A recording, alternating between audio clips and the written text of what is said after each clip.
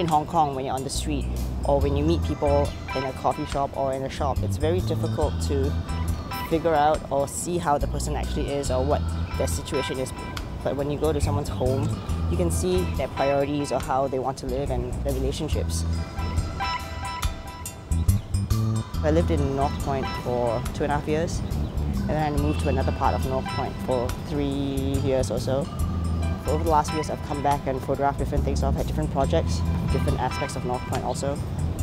For me, I like the neighborhood because it's had different waves of migrants. You know, in the early 50s, you had your Shanghainese, and late 50s to 60s, you had your Fujianese coming. And now you have a lot of the Saniman who live here, but also you have a lot of expats, and you have a lot of migrant workers.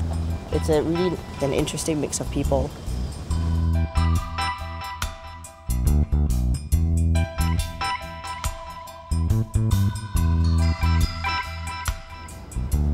Madeline was my neighbor when I lived in Lower Kayun Lane. A few years ago, I photographed her home. They moved across the street because the apartments were torn down here. Do you have other relatives who live? No, because the sister. No, my mom used to live there. This building, and then yeah, upstairs of ours. Yeah. Our last apartment was also torn down. The building was bought by a developer also, and it was very difficult to find an apartment that we wanted to live in, so that we moved out of the neighborhood.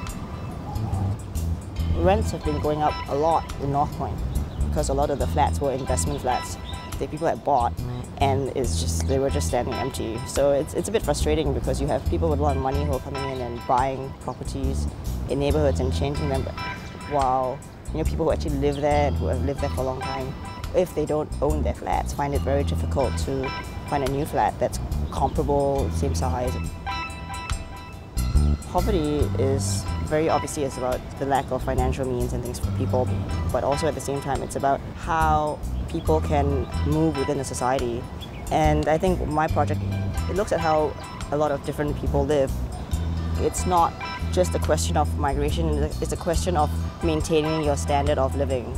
How do you maintain your quality of life with these kinds of rising costs?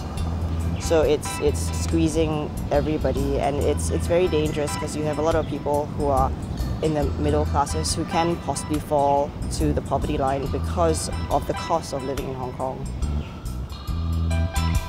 And I don't consider my projects very literal documentary projects because everything is subjective. It's more of a self-discovery and a discovery of the area. One of the things that photography helps me with is to reach out to other people, learn and understand people's lives. That for me is very important.